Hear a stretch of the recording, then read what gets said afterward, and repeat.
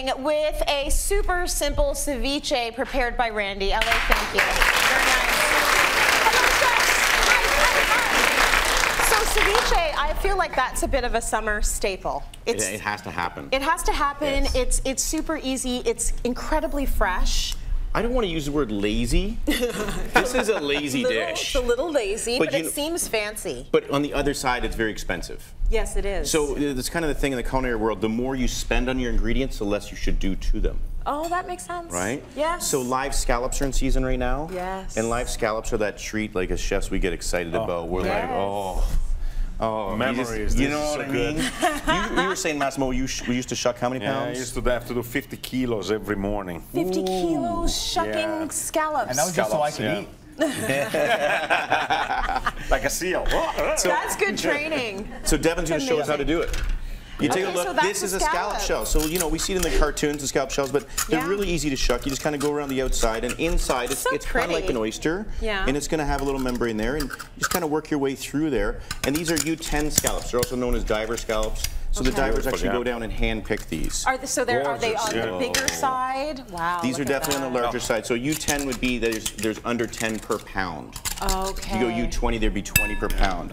But that's just it. So it just comes out like that, and then basically you separate the scallop from the rest. That's what I was going to ask. So all of that work to get to that little guy in the middle. Little guy, that thing's huge. I mean, that big guy in the middle, but that's the point of you don't want to mess with that too much because it's already amazing. There's a lot of sand and grit in here too, so you need to make sure you really rinse it off properly. Did you just put it in water? Yeah, a little bit of water, rinse it off a little bit. And now you just, and how are you separating it? Just using your fingers? I'm just running my fingers along the skirt around here, and we're just going to separate it very carefully. So cool. And there are a few things in the culinary world where your fingers are the best tool, and this would be a perfect example. Yeah, this is it. So then what we're going to do is we're just going to dress this up with the most simple things in the world, but something fresh from the garden. Nice. So this morning I went out to my garden and I picked everything I possibly could. So Massimo's got some zucchini flowers here. Nice. And some little, look at this, tiny, tiny little zucchinis. So the baby zucchinis. And we're just going to be like, what's going on? Little like mild flavor, right?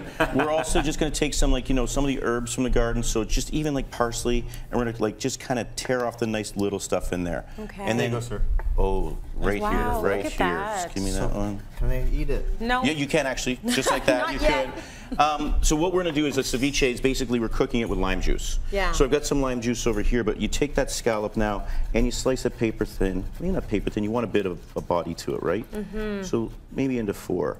And then if you're the kind of person that likes sushi and sashimi, you can go to the plate like this. And if you're the kind of person like, no, I'm a little uncomfortable about that, put it in some lime juice and leave it in there for 5 minutes, and the lime juice will cook this scallop in 5 minutes. You'll see this one's kind of like colored like this.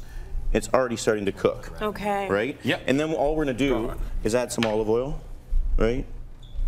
And some salt and some pepper. Wow. Right? So this is it. This is when I said lazy. This is kind of lazy. We're being kind of lazy. You know what you could use? Yeah, but you dove in order to get the scallop. Well, somebody had to do some work, right? You dove really deep to get that guy, and so don't worry. You can be lazy now. You kind of want to use the shell because the shell is such a beautiful thing. So I just kind of cleaned these up. I threw them through the dishwasher. We're going to place them down like this. So now to finish the dish, it's really quite simple.